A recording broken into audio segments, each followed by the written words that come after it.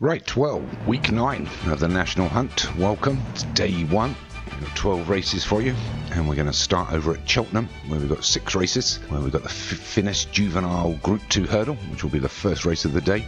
And that's going to be followed by the Murphy Group Handicap Chase over 2 mile 5. That's a Group 3 handicap chase. Quite a big field there. Top weight will be falling through clouds, which probably won't help him, as the trainer has highlighted. Got Molto Stupido looking to get some form back for Molliet Surfer. Last week's winner, half-time tea time for Stu Gray, down towards the bottom of the weights. Whip hand for Martin Leadham, previous 2 wins, his last 2 runs. And then you got Attorney General for Paul Rhodes, sitting on a nice mark of 128 for a chase.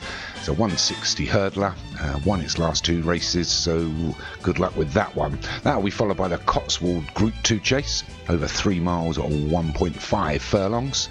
Smallish field there, some good horses in there. Run skips for John Morgan, winner last time out. Must look to go well acquitted for Paul Rhodes. Tends to like to be 2nd or 3rd. Will look to go one better and get in the winner's enclosure. Maximum Impact for Joshua Sutherland. It's his Gold Cup horse, I think. It's his trial run. He thinks he's got an each way shout today, so good luck with that. And that will then move us on to race 4 on your cards, which will be the Classic Novice Hurdle, which is also a G2, where Meandre goes up against Deer Hunter and Moonshell Knight for Graham Clutterbuck. Some good horses. John Morgan's Hatton's Grace is in there for its 3rd run, come 3rd in its last 2. So he'll be willing to step up to get into maybe the winner's enclosure there as well. Then race 5, that's a Cleve Hurdle. It's a Group 2. It's over 3 miles. Again, a nice big field there. 8's a Mystery for Joshua Sutherland. Prime Suspect for Paul Rhodes. Batty Sierra for Molliet Surfer. And even Davy Robertson's 152 rated Galadriel's Elk must stand a chance there. That will then move us on to the last race at Cheltenham, which is race 6, which is the Stella Handicap Hurdle. It's over 2 mile 1 furlong. Fairly big field there. Anything could probably win. Struck me up from Derek Hinton, won last time out, so he'll be looking to follow up. And I'll be calling them home at Cheltenham. You'll have Doncaster with Martin, where he's going to start at Doncaster, which is race 7, the Mares Hurdle, which is a Group 2. Just 6 of them go to post there, and you'd have to say the 2 170 plus rated horses of Orange Eyes of Molliet Surfer and the Big Show of Joshua Sutherland should probably fight that out together. Then he's got the Lighting Novice Chase, another G2, just over the 2 miles and a half a furlong. Small field again. Just, I think 9 go to post there. Got North Wind of Paul Rhodes, Fired Earth of Darren Thompson, and a perfect match for Joshua Sutherland. Look like the top horses in that race. Then race 9, there's a 3 mile Doncaster Chase. It's a Sky Bet, a nice big field there.